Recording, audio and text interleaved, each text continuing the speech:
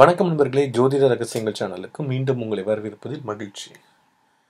இன்னைக்கு பதிவில் நம்ம என்ன பார்க்க போறோம்னா, நிறைய பேர் இந்த குபேர பொம்மைன்னு சொல்லுவாங்க இல்லையா, அந்த பொம்மை வாங்கியிருக்கோம். ஆனால் அது எங்கே வைக்கிறது, சரியான திசையில் எந்த திசையில் வச்சா அது நமக்கு லாபமாக அமையுன்றத நிறைய பேர் கமெண்ட் செக்ஷனில் கேட்டிருக்கீங்க. அதுக்கான ஒரு பதிவு தான் இந்த பதிவு. அலங்காரத்துக்கும் குபேர பொம்மையை வீட்டில் வச்சுருப்பீங்க. கடவுளாக குபேர பொம்மையை சில பேர் வீட்டில் வச்சு வழிபடுறீங்க. அப்படி செய்கிறதுனால செல்வம் குவியும். வீட்டின் கிழக்கு திசைதான் குடும்பத்தின் அதிர்ஷ்ட புள்ளியாக கருதப்படுகிறது.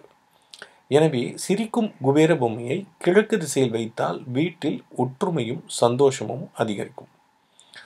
கிழக்கு திசையில் குபேர பொம்மையினை வைப்பதால் குடும்பத்தில் ஏற்படும் சண்டைகள், சச்சரவு, வாக்குவாதத்தினால் ஏற்படும் மன கஷ்டம் தீரும்.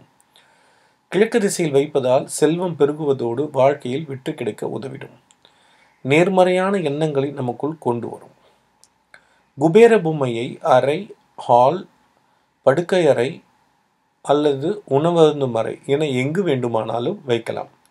தென்கிழக்கு திசையில் வைத்தால் எதிர்பாராத அதிர்ஷ்டமும் அதிக வருமானமும் கிடைக்கும். சிரித்து கொண்டிருக்கும் பொம்மையை பார்க்கும்போது மன அழுத்தம் குறைகிறது. பிரச்சனைகளை எதிர்நோக்குவதற்கு புது நம்பிக்கை நமக்கு கிடைக்கும். புத்த மதத்தில் இந்த பொம்மையை கடவுளாகவே மதிக்கிறாங்க.